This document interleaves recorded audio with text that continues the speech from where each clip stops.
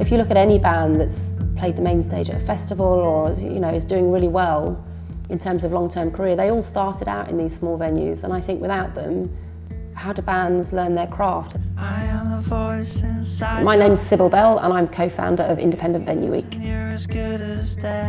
So the history of Independent Venue Week is actually pretty short. 2015 is our second year, and it came about because we were working on a few other projects and we saw a lot of initiatives to support different people within the industry, and we just felt that none of them really acknowledged the work that the venues and the people that own and run them do to support grassroots music. It became very clear that there was an opportunity to do something that really celebrated the venues that put gigs on week in, week out. And when we announced the project, we had a huge amount of support from the industry.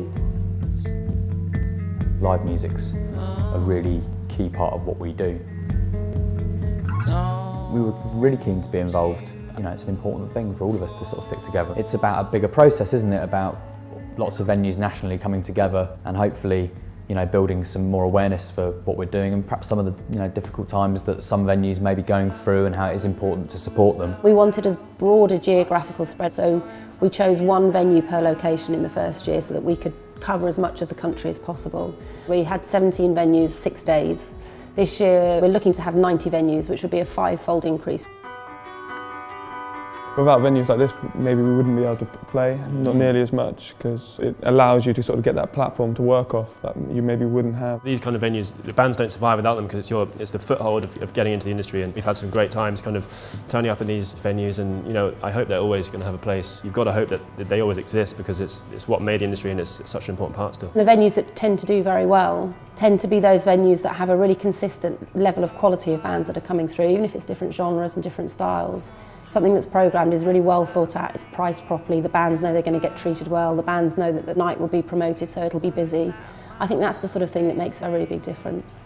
For the venues, especially those that have been around for quite a long time, for every year that goes by, the artists that come through the door, the genres of music that seem popular, the crowds that they bring, the effects it has on fashion, it's a huge, huge part of British culture, and it's something that we should be really, really proud of.